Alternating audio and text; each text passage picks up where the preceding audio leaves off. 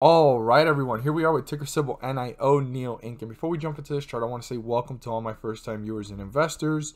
Welcome to my channel, Invest for Tomorrow. To all my subscribers, welcome back.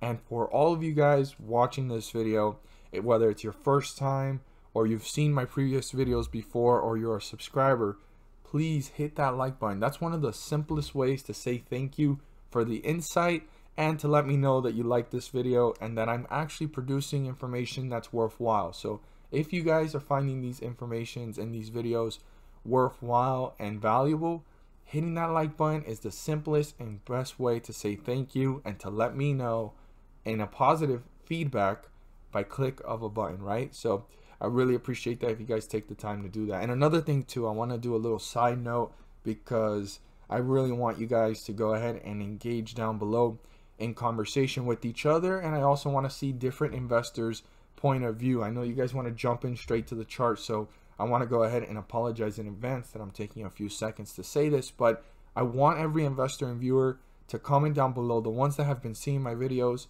in the past till today, that we have been analyzing the chart and how it's been reacting, if you're starting to agree with me or if you agreed with me since you saw it, or if any of the things I'm indicating you disagree with. I mean, we all have different perspectives and opinions and they all matter. So as investors, I want to see everybody's input, or as many investors engaging down below, whether it's in conversation with me or with each other, or just putting your input in a comment down below on what you think about NEO.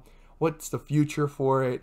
Are you really bullish? Do you see this turning around anytime soon? Do you agree with what other analysts are saying? Because a lot of analysts are putting certain price targets. And if you guys know the exact price target and who is the one going ahead and analyzing that and want to put it down below, whether the link or just stating it, I would really appreciate that as well for other investors to know that information. And also what you guys think about NEO versus Tesla and the future of EV cars. I know there's a lot of EV sectors and EV types of cars. I'm talking about cars and SUVs and possibly even trucks for NEO versus Tesla. What you guys think and what is going to happen in the future. I would love to see your guys' input on that too and see what you guys' thoughts are, because you guys, just like I and just like everyone that's watching this chart, are the investors making the decisions, making this chart move. I know there's big fish above us and we're all small fish compared to those big fish, but we're all in this making a move and a play and making this move in the direction that it's going, whether it's up or down on those specific dates or whether it's what's holding it up in this direction. We are all playing a role in this chart. So let's jump into this chart. So I have stated in the past that since it was way down here at $3, it had a slight run and then it leveled off and it ran up. After it ran up, it leveled off. It ran up. It leveled off. It just recently ran up. And it had a really short period of sideways movement. Like I always say, all of this and the leveling off stage is volatility of the market.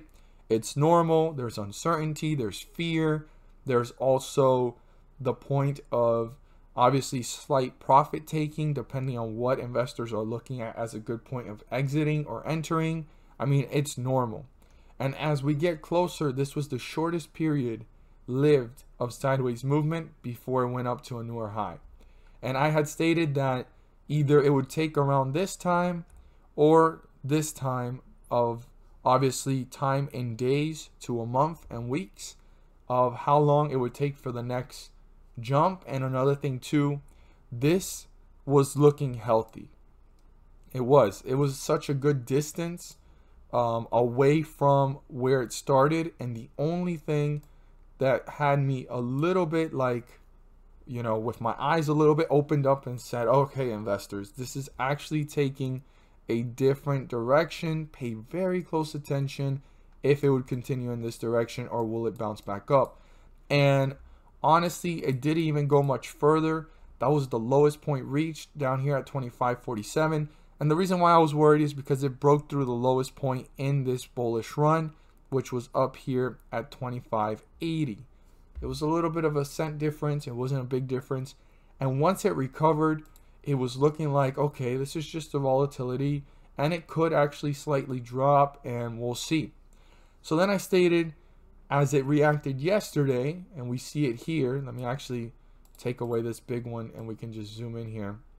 There was a quick drop here. It was kind of like a spike, and then we see it happen in every single other time, right, that it rose up. We saw it here, and then it spiked right back up, dropped, spiked right back up, and we saw it here after a little bit of time. And I was like, okay, well, this might be, you know, one of the reactions before it's going to come back up. I mean, there could be a point where it will go higher and so forth. And when we look at the chart, I had stated, okay, this could be on its way back up and it's going to hit newer highs. And here we are seeing this take off again. So now I'm back to the question, and I'm back to the whole point of saying we need to pay close attention to this if it doesn't eat up these gains. Because if it eat up these gains pretty quickly, and we're talking about at least like 50% of it, or even like 40% of it, anywhere around these areas here that we see here, and this ends up somewhere around here, then this didn't jump up by much. It only jumped up by about $2. Right now it jumped up by almost $5. So that's like the midway point. If that kind of hits that again, I'm not saying that it's going to go all the way down here again, but it wasn't as strong as a jump as we've seen in the past. Every time it goes up and it kind of holds up there, and then it doesn't eat up 50% of it or more, and if it does, it quickly comes back up. But again, volatility of the market. But very interesting to see that it actually rose up, and we need to monitor this very closely. And my only point of reference here is, if this was a healthy run and we don't see it disappear quickly, the volatility of the market's going to continue until the next jump. So we're going to continue to see these sideways movements if this is a healthy run, and all we're seeing it be is a healthy run. So NIO has potential. NIO is producing. NIO does have a product, and it's giving reasons for investors and big hedge funds and corporations that are actually investing big bucks into NIO. Do your research, and anybody that wants to share that research of those different individuals and companies that are actually investing companies, putting money into NIO, check it out. Okay, so let's jump into this chart. And I believe that, like I said, the run is healthy. We need to pay close attention to it. So here we are with a new resistance level and a new total support level. So this is actually going to run up, and we need to pay close attention to a few cues here. So the first thing is the resistance level here, and that resistance level needs to be broken through. Our support is way up here, and it's hanging out kind of sideways right now. It kind of hit it, and now it's kind of leveling off slightly above it, and it might hang out in this sideways direction as long as it doesn't go any lower. And this was a healthy run, so we'll see. Now, if this was to break through the 50-day moving average, go all the way back down and lose these gains, the support is down here at 27.94. I'd write that down, super important number, but right now we don't have to worry about that just yet. I don't think the volatility will be that drastic right away. So here we are with the 50-day moving average of 28.73. Write that down so that you know on which side of the chart we're in, and if it breaks through it, which side of the chart we will be in. So as long as we're above it, the bulls are in control. The moment we're below it, the bears are in control. So it's right now at 31.31. For the bulls to continue this run and pull away from the 50-day moving average, because it is catching up to the price fairly quickly, they need to break through resistance. This is the point that the bulls reached, the highest point, and there was a rejection there. That's 32.21. They need to turn that into a support, pull away from it to hit newer highs and new resistance levels. On the other hand, we have what the bears want, and the bears want to break through this support. That's 30.65.